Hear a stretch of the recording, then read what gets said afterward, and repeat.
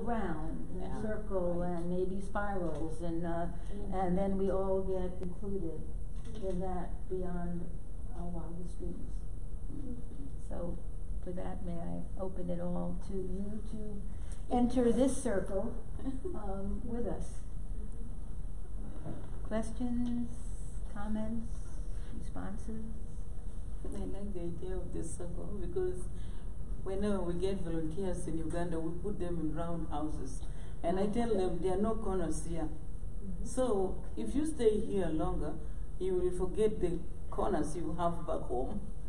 Because you become more open-minded and you accept people more. Because there is really practically everything is within vicinity. Yeah. Okay.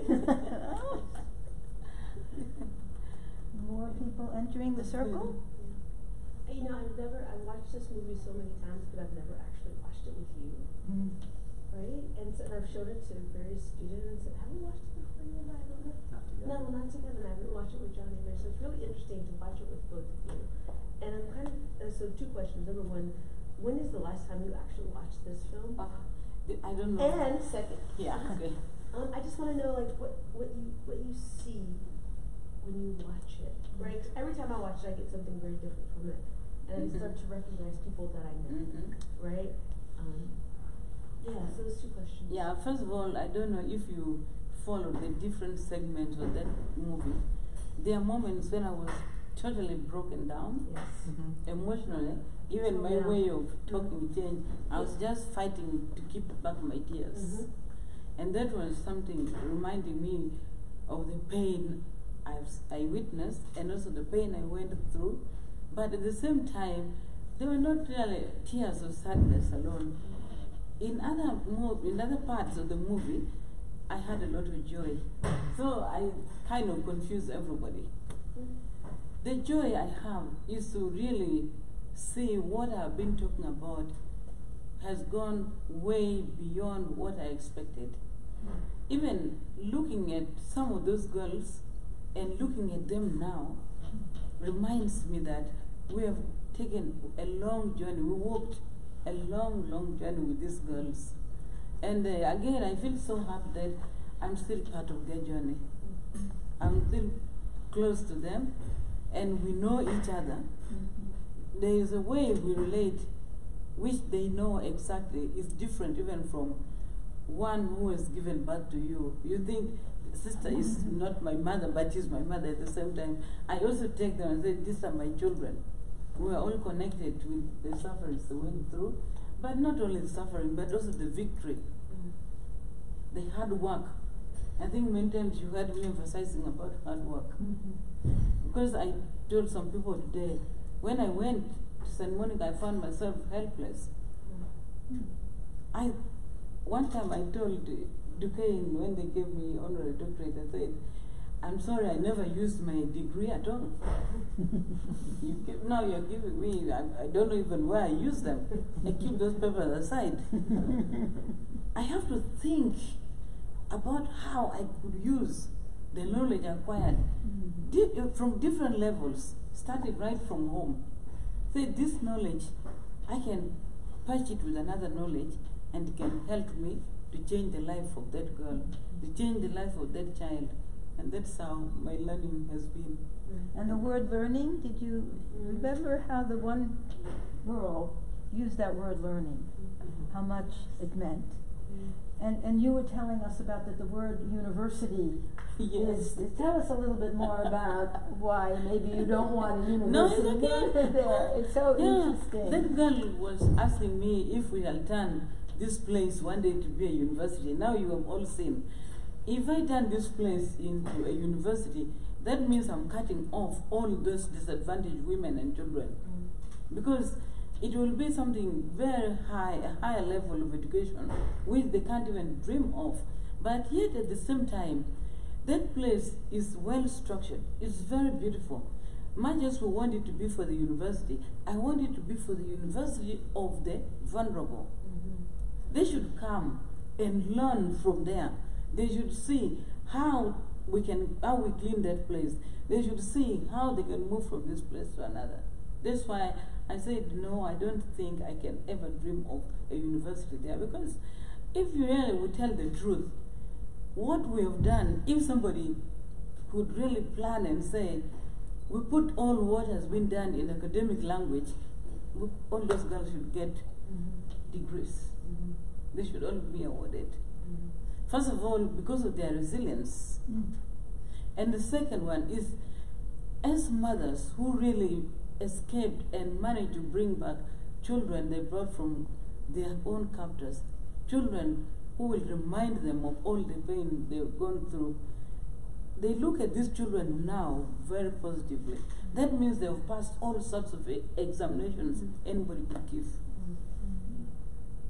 Another story you told in another group that we were in, I had the privilege to be in, you were talking about an incident where the mothers came with their children and to play, and were able to relive or regain their own childhood. Yeah. Tell more. I love that part because so beautiful. I used to walk sometimes from my office or from anywhere.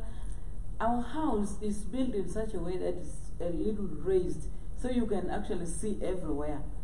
Even the windows can reflect. Even a girl is very far, you would observe each and everything through the window glass. And I always say, okay, this is a lighthouse. I can see everything. So I started catching the glimpse of these girls at break time when we give them chance. Say, go and breastfeed your child. Go and take care of your child. They would go and pick their children, put on their backs, and then they start playing among themselves. The play of little girls.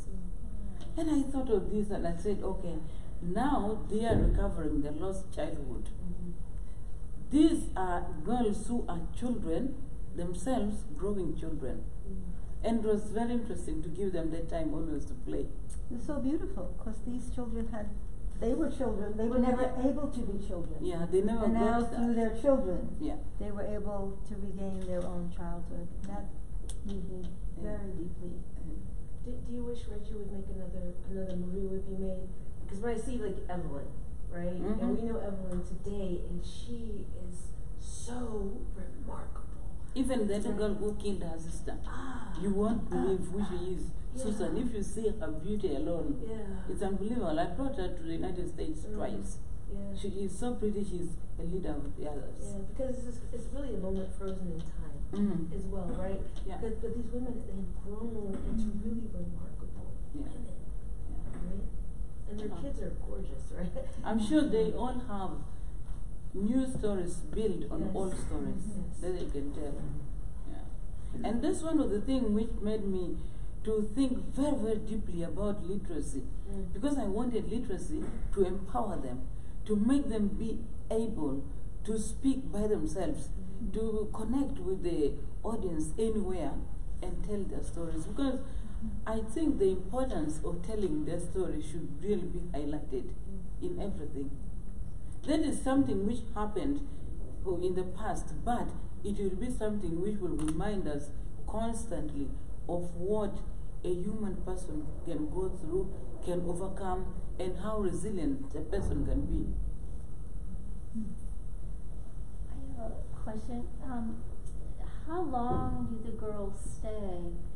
And is there a period of time when they then leave, or say? Or that is a question I've received from many people. And actually, when these girls come to us, we never tell them you're going to be here for 2 years or 3 years. We never give them any period of time, because we want them to gain confidence and be there. Because some of them are deeply traumatized and they may need longer time to really get over their trauma. And so we make them feel that they are at home. And then when they feel they are able to move, they normally ask to go by themselves. That's what I wondered. Sometimes they want to go to set up their jobs. In fact, the group of Evelyn, I started winning them by saying, you girls, you need to start some business. We don't have money. I said, it's okay, come and work for me, I'll give you money. And I gave them. I said, give me back that money. I got money from somebody, $2,000, I distributed that money to each of them. I said, start your business and bring back for me my interest. I knew I was just playing games. They would never give me back the money. They never gave me a single cent. But at least I encouraged them to start something, and they would come back and report. I said, what have you started selling? Say, I'm selling charcoal. Even they used to collect honey from different places. They mix with honey, put in bottles and sell to people. I say, as long as you're doing something, you can come to me to get money, and I hope you can pay me back, which they never did. I will never do. It's okay. I wanted to encourage them to do something. Of course. Yeah. Thank you. Other responses, questions? Responses? You don't need questions. Just what did you feel? What was it like? Oh, yeah. Where's this young man from? Oh, yeah. Oh man, sorry, I lost my voice like 2 days ago. I'm from Uganda actually. Good. Yeah. Which part of Uganda? I grew up in Kampala, but my heritage is from Dokolo district. Oh, okay. So I'm Lango. Right. Yeah. So, there's one girl there in that movie from Lango. Oh yeah. Mhm. Nice. No, I think it was a sorry. I think it was a great movie because for me, like every time I'm here in WVU, I know it's like a privilege.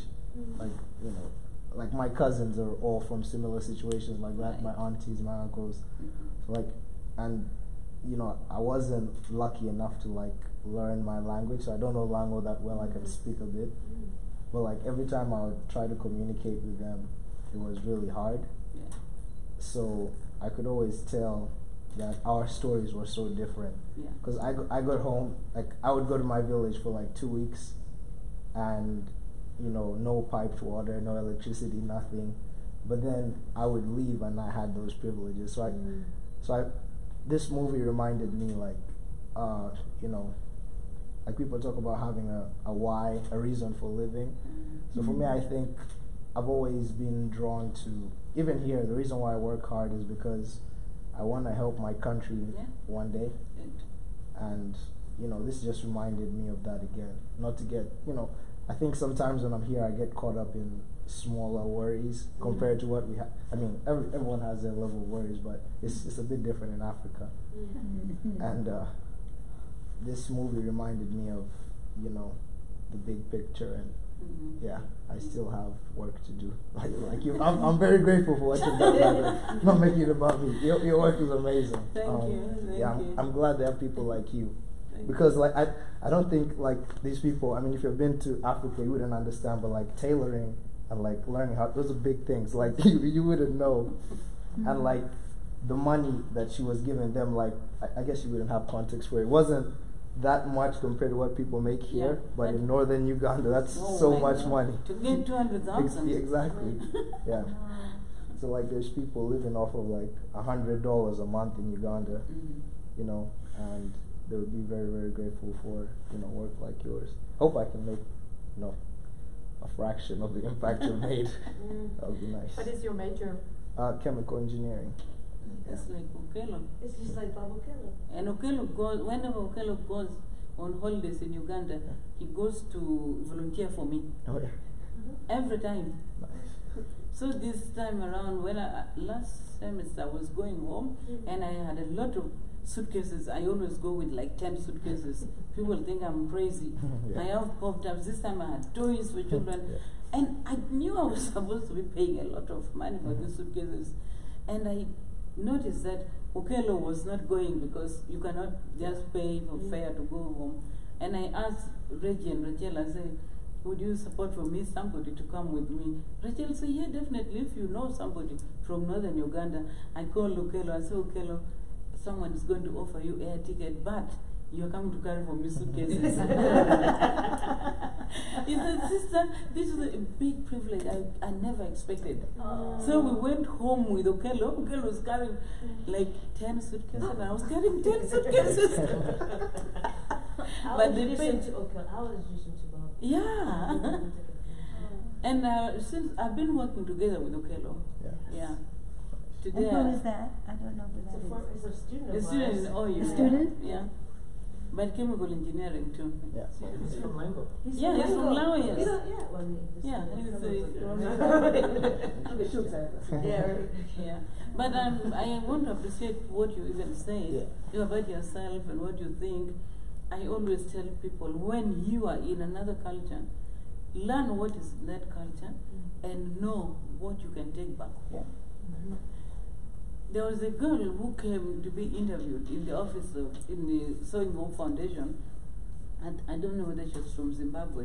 And I felt a little bit disappointed because I was one of those interviewing her. She wants work with the, she wants to go to law school, and she wants to have experience with the foundation because these are lawyers running this foundation. But then when we were asking her, what I wanted to hear from her was, I want to learn and go back home to make an impact. She said, I want to study and get a job here. I was so disappointed about that. Not because it's that she could stay here, she can stay, all right, but I would like people, young people who can be committed to go back and make an impact even on that nation. You are from northern Uganda. You know how much we lack, how many things we are totally behind. So one time in the class I was sharing with my group, they were all discussing, sometimes you read things according to your own culture, and it depends on how you're looking at it. We were reading about the former president of Tanzania, Nyerere, and I think the one before him, the one who talked about Ujama is Nyerere, you're right. Nyerere is a man who really encouraged socialism. And so everybody was talking about socialism, and they were reading it in terms of Soviet Union, United States, and I'm the only African in that class. And I told them, I said, listen, you are reading this thing according to where you are, and I don't blame you. But the socialism of Nyerere he's talking about is that we belong to each other. There's no way you can be lazy, you must work. When you go to visit somebody, the first day you can be considered a visitor. The next day Nyerere say, give him a hoe. You go and join and dig with other people. Then the students asked me, American students, they said, what if I refuse to go to work? I said, listen to me, you will be ostracized. You know, as again, you talk about the roundness of the circle. I said, we live in small round houses. You cannot say, I'm going to have my iPad and I hide. There's no way you're hiding. You're going to be seen. So you must work.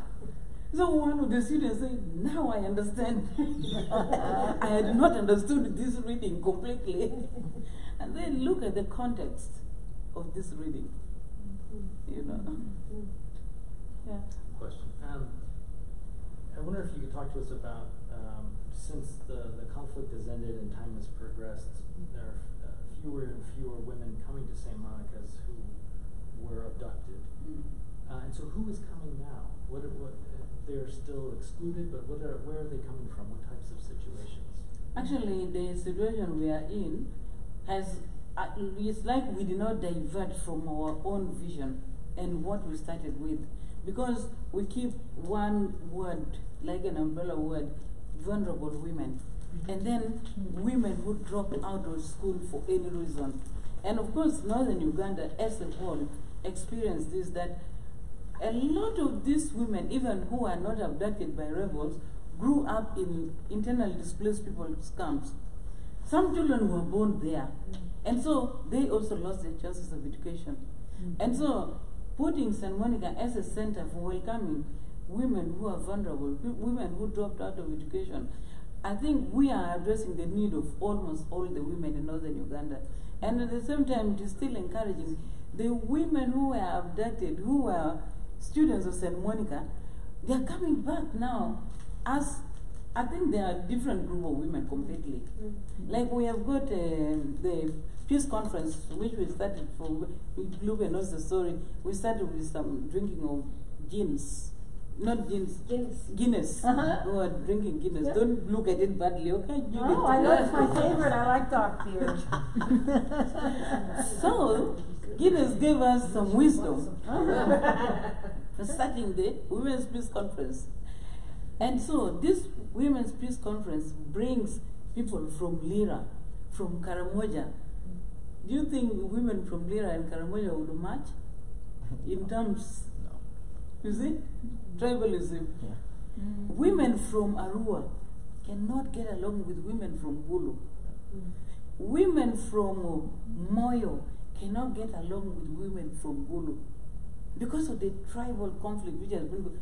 So this peace conference is bringing all these women together, and we are addressing all the problems women face in the society wherever they are. And it happened that these two professors are part of this peace conference. I think you can even elaborate and you think about your own feelings and how this peace conference is going. I think there are many things which will come out of this peace conference because this is the third year or fourth year we are going to it. Third. Okay, we thought we'd do a fourth, but no problem still. I think we have already gone like a long way. Can you say something to John? Hey everybody, I'm John Harris. I just follow I like Sister. it. We just follow,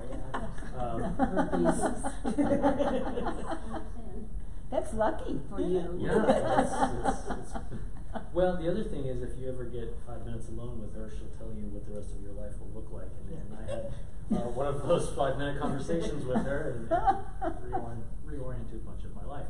The Peace Conference, it's a matter of just bringing these women in the groups that they belong to together and talking about not only what's happened because of the war, what's happening in the communities currently, but more to the point, how do they want their communities to change and what they're doing about it, right? So it's really about the women themselves doing the hard work of community change.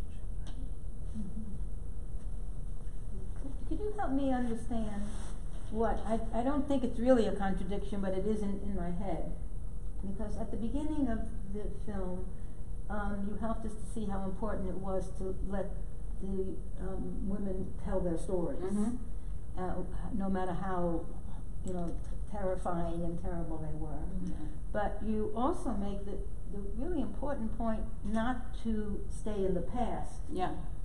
Because they have a future despite the horribleness of their past. So were you talking about two different times in their lives, that sometimes it's better to listen, but other times it's better not to bring up the past?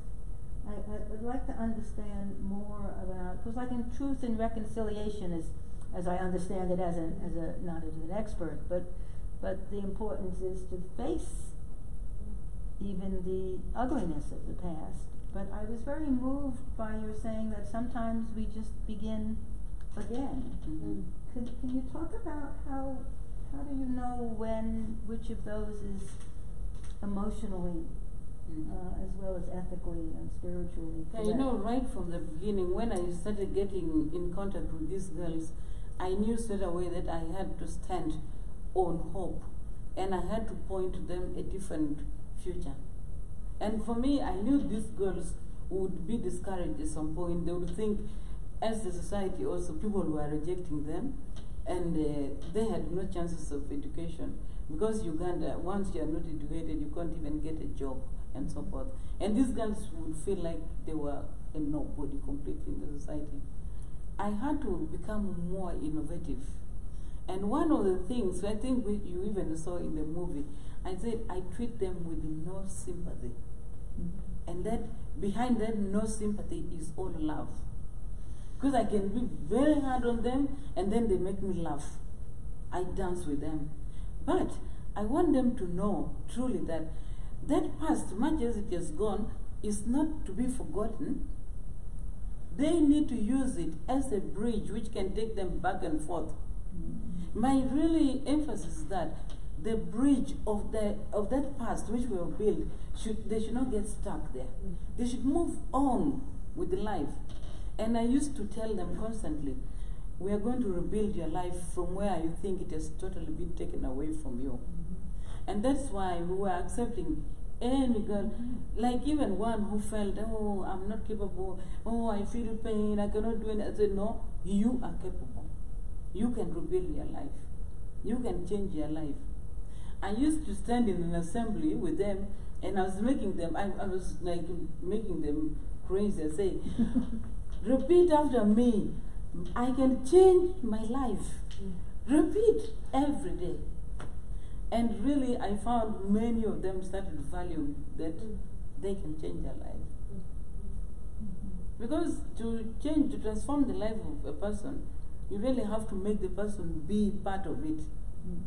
The person must know that her own destiny is in her hand. That's why, for me, the analogy of the sewing machine is the perfect one. The needle is the perfect analogy, because the needle mends broken pieces of clothes. You are also broken. Mend your brokenness with your own hands. Sew away your pain with your own hands.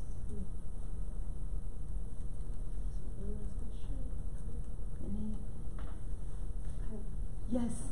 No, Jeff, two more. Okay, please do. I was just thinking about the moment in the movie where you talked about your superiors assigning you to St. Monica's, and of course that you'd had to go back to this place where you had experienced your own trauma. And I think you said, well, you know, God has a plan for me there. I mean, what does that moment look like upon reflection now, when you were? I think that time, first of all, when they told me to go back, I told somebody today, I felt like Jonah. Yeah. Jonah was really running away, and God did not leave Jonah. God made the fish to swallow Jonah. Yeah. So I knew I was going to be swallowed in the war, and by the war. I said, of all things, why am I told to go back? Who are three sisters who are stuck in that war as it started. But when we went back, I really made a lot of effort to do everything to get out of my trauma. I went and finished my degree, and I did master's degree, came back, and the superiors told me, go back there. Right. That's for me the Jonah part. Yeah. And I didn't know what to do, and I said, okay, this, if it is God's will, I will go. If I have to build life on top of water, I'll do it. And I looked at it for me as really God's will, to the point that maybe God was listening to what I was saying and was listening to what I was thinking. I've been stuck there up to today, and I'm happy about it. I don't regret. I feel happy. Because to me, it is like if I moved away, or if I had disobeyed my superiors, there would have never been a story to be told. It would have been cut off. Right. Yeah. I am so amazed at how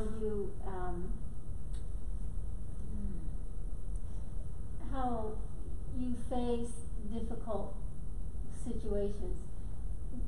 What do you say to yourself?